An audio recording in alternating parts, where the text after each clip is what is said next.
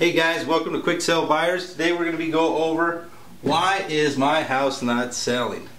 If you're got your house on the market or you're trying to sell it yourself, these are the major reasons why people's houses don't sell. Number one, your house is overpriced.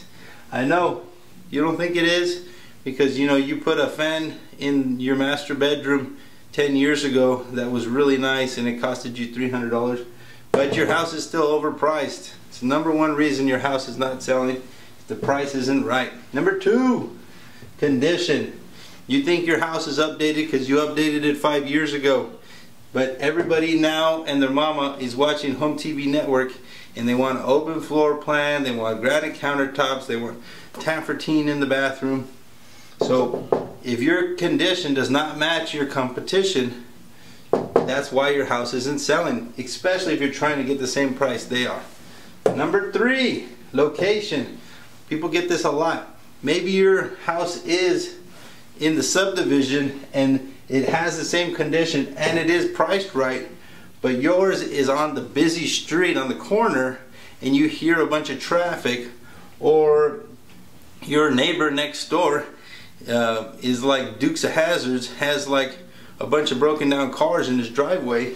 It's not going to help you sell your house. Location, location, location. Three most important things in real estate. Number four, your floor plan. Okay, maybe you are the one that watches Home TV Network and you wanted to redo your floor plan, so you knocked down walls without an architect and now your floor plan is funky. That's going to be a major reason why your house isn't selling.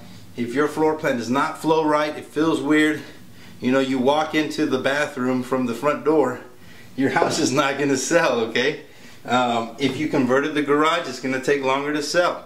Okay, that's not the way that house was designed. Or if you do an addition onto the back.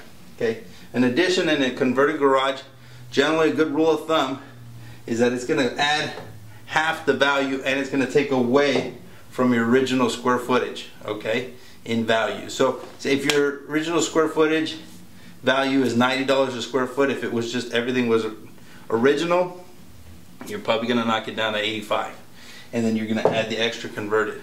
It hurts your original square footage. Why?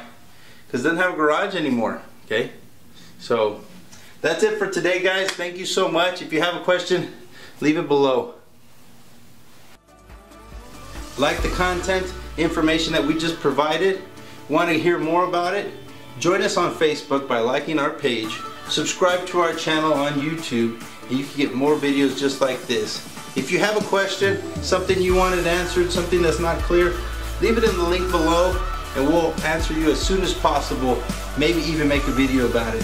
Thank you guys so much and God bless.